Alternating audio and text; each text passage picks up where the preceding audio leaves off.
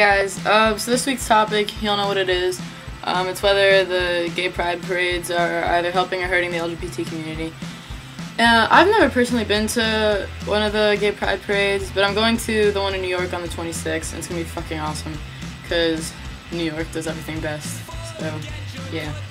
But I do know from like pictures and people telling me the kind of things that go on there.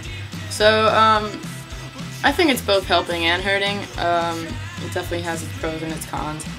I like a lot of what Brody said. I think that over the past few years it's become more of a display of like sexual tendencies versus just celebrating your sexuality. You know, if you see a bunch of drag queens and, you know, just a bunch of explicit displays, I think that's unnecessary.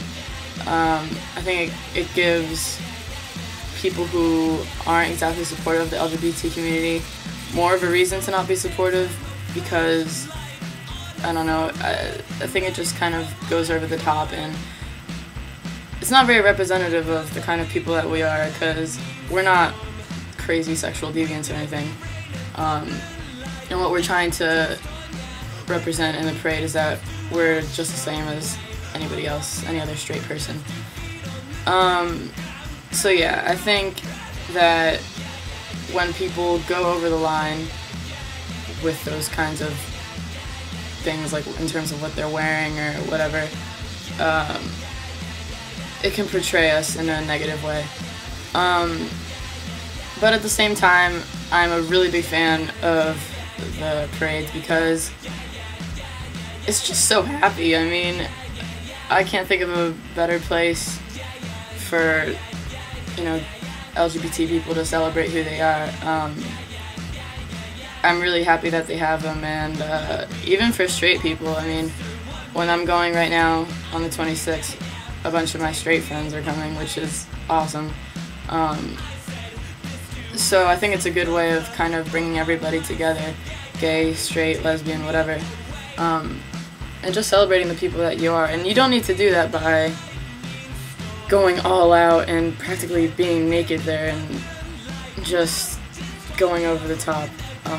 If you want to do that, that's fine, but I mean, I just think that over the years it's become borderline inappropriate. I don't know. Of course, I'm not against the parades at all, but I just think that lately it's been portraying the wrong kind of message.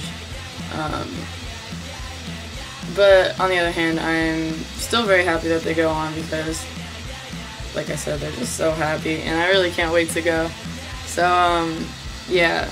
Let me know what you guys think, and if you've ever been to one, or if you're going, and let me know how it went. Yeah, and if you're going to the one in New York, maybe I'll see you there. Bye.